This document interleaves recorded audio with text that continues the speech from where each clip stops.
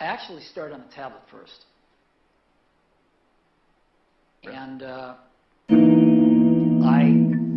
had this idea of being able to get rid of the keyboard, type on a multi-touch glass display.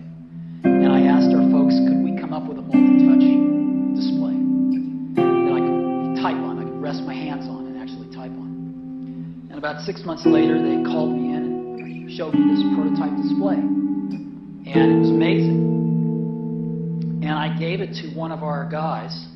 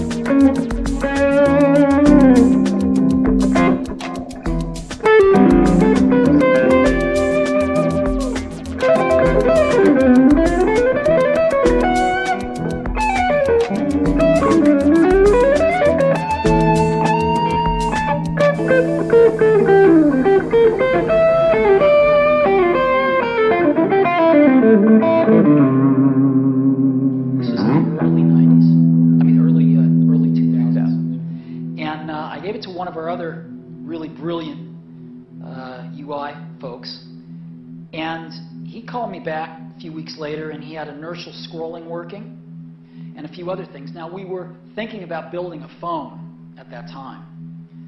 And when I saw the rubber band inertial scrolling and a few of the other things, I thought, oh my God, we can build a phone out of this.